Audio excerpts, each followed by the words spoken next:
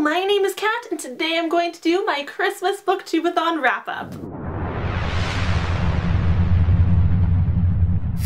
So the Christmas BookTube-A-Thon just ended, and oh man, it was a lot of things. Descriptive words go here. It was fun and exhausting and surprisingly productive and just so many things. Overall, awesome.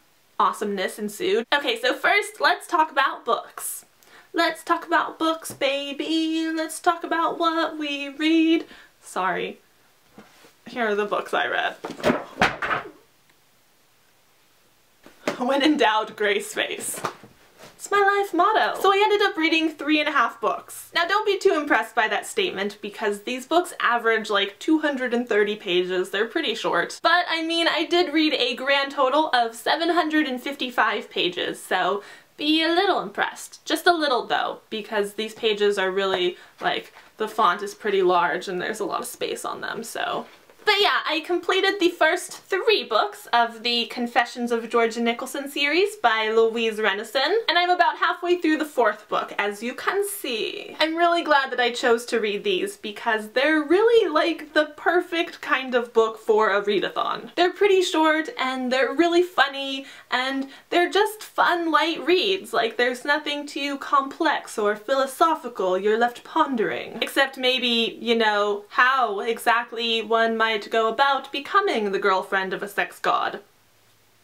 Moving on, my next topic is reading sprints, because I actually hosted a bunch of reading sprints this weekend on the BookTube-A-Thon Twitter. You guys were tweeting me pictures of your books and like quotes to meet the challenges that I set out for you, and it was just awesome. Even though I didn't get like any reading done while I was hosting the sprints because there were just way too many distractions. Like Twitter was going nuts. I was trying to reply to lots of people and I probably got a little too overeager with the retweet and the favorite buttons, but you know, it was a good time. The most stressful part was definitely keeping an eye on the clock and like making sure the sprint started and ended on time. And that aspect definitely got easier as the weekend went on and I got more used to it. But the first few sprints that I hosted had me really anxious and nervous, and then, oh my god, I couldn't tweet. Like, I kept trying to send out a tweet to end a sprint and Twitter was just like,